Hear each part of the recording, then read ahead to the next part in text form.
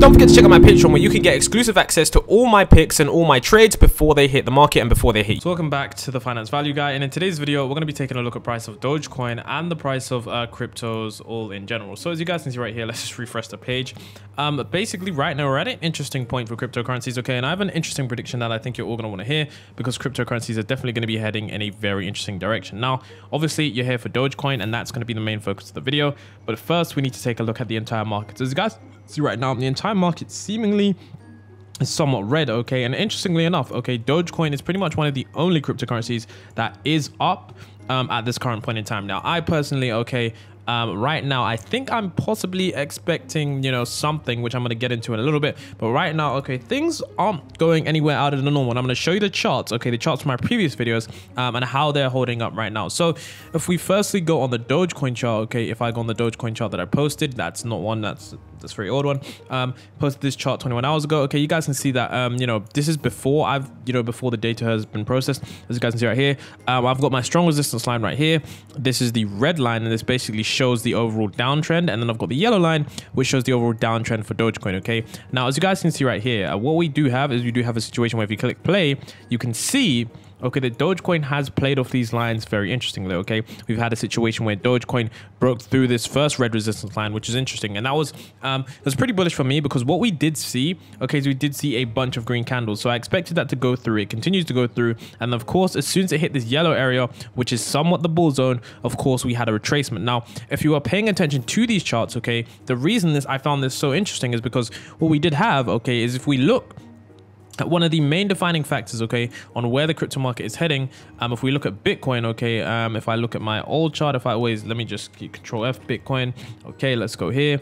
If we go onto this chart, you guys can see, okay, if actually we go back, because this chart was one that I drew ages ago, you guys can see on June the 22nd I drew this, and you guys can see that we played off this line very, very well here. You guys can see this is a 4-hour chart, and you guys can see that if we look right here, we did get a rejection on my yellow line right there. So right on the yellow line we got a rejection, which is what I was expecting, because I expected Bitcoin to just kind of play in this range until we get a confirmed move up or down. Now of course there can be breakouts to either side, but like, you know, like we've seen here, there was a breakout to this side, there was a breakdown to, you know, this side, but the main trend is still trading inside of this triangle. Now of course people are predicting that, you know, by the time we get down to the end of this triangle, there's going to be a major move, and that move is going to be up or down. Now of course that kind of information doesn't really help you, like, you know, we know it's going to move up or down, but at least you know that, you know, where and when, you know, what kind of price action you can see and expect from the price, so you can be like, okay, well, this is what I expected. So when I saw, okay, yesterday Bitcoin get rejected on this yellow line,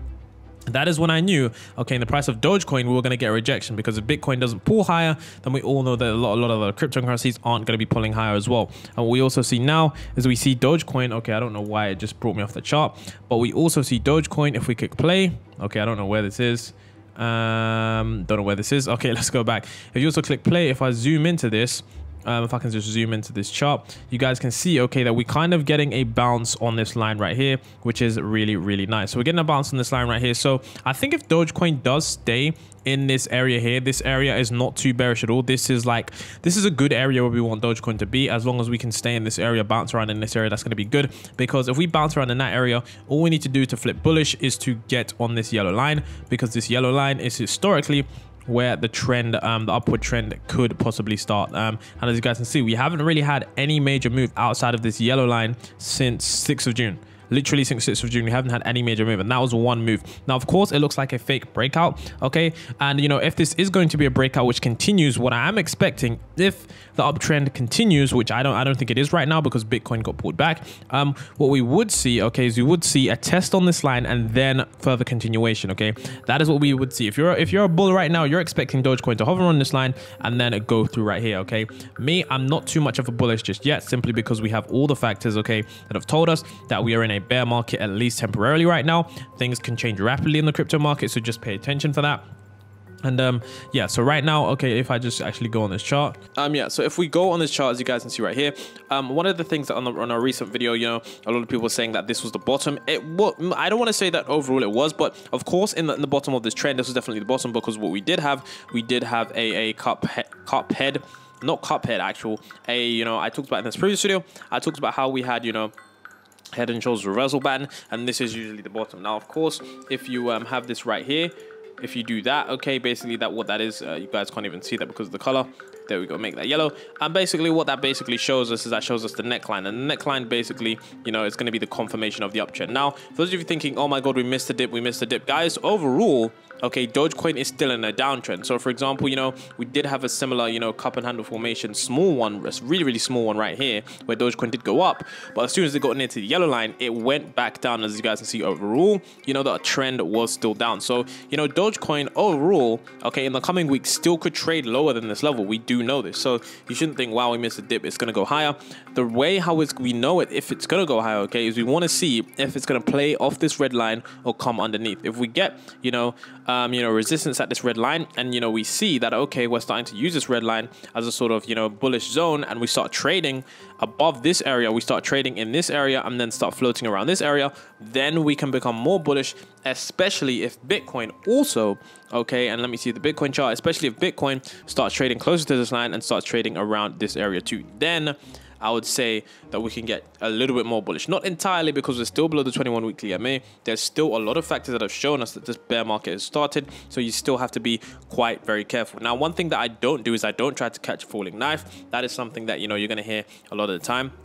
Okay, but you should have, okay, if you are someone that is long-term on Dogecoin, you should have your buy zones and you should have your sell zones. So for me personally right now, okay, you know, right in this area right here, since if you believe this is a bear market, this is the area where I believe Dogecoin is probably going to have some pullbacks. And then, you know, the closer we get to this pink line is, you know, it's going to be closer to the buying zone. Okay, so that's like the range that we're playing in now. Similar for Bitcoin, that the range that the majority of people are playing is that they're buying down here and they're selling up here. That is the range that the majority of people are playing until the overall trend changes. Now, overall, Dogecoin so far is still in the downtrend. We know that it's still in the downtrend because so far, you know, if we look at what has been happening over the last, you know, ever since June the 6th, we know that Dogecoin has just simply gone down and it hasn't really broken resistance at all. We haven't broken resistance at all. Of course, we had this major fall off. We had this V-shaped recovery, which is really nice.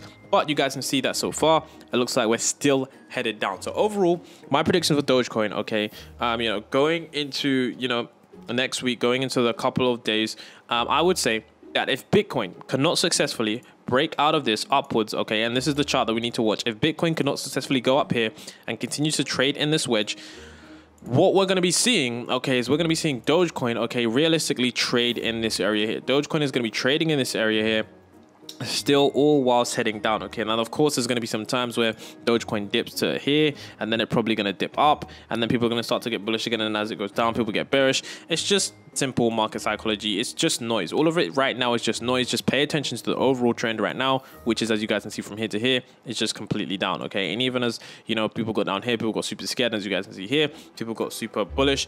But I just know, okay, that the data and the charts are going to tell you exactly what is happening. So I would say that right now we're in a situation where we're not too bullish. We're still, I wouldn't say overall too bearish, but we're in a situation where we can't say that, you know, the bull market is back until Bitcoin, I guess you could say, convincingly breaks out of this test 42k and breaks out. Now, I'm still going to be watching the Wyckoff chart. I do believe that that is some hopium because we've seen too much information that shows us that, you know, we're still in the bear market.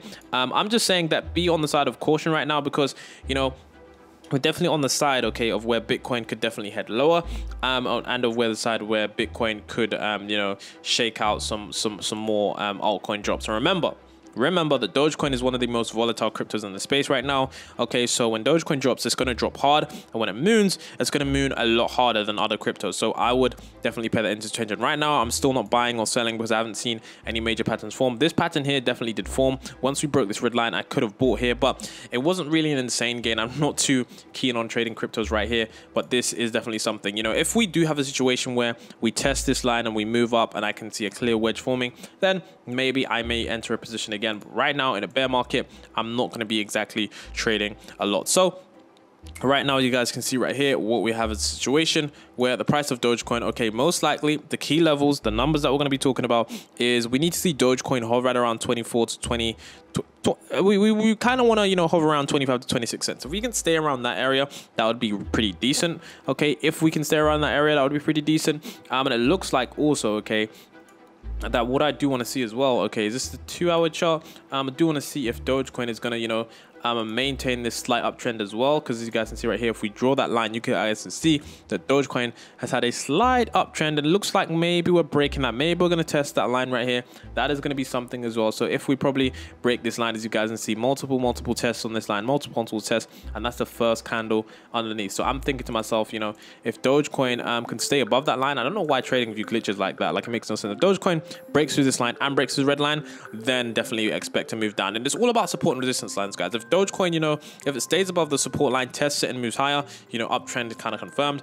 But if it's I sound very confusing. I realize it's probably not helping you. But the point I'm trying to make right now is that right now, as long as Dogecoin can stay around like 25, 26 cents, as you guys can see on these lines, hopefully we can get bullish again. And as long as Bitcoin can hopefully, somehow, I don't even know how it's going to do it because it just got rejected, stay around the 35, 36, move towards 40,000, then we can get bullish. But as long as Dogecoin continues on this downtrend, I am not going to get bullish again, because that is just what, the graph is showing me. So with that being said, hopefully today's video was somewhat helpful on navigating the crypto world, and I'm going to be seeing you guys on the next awesome video.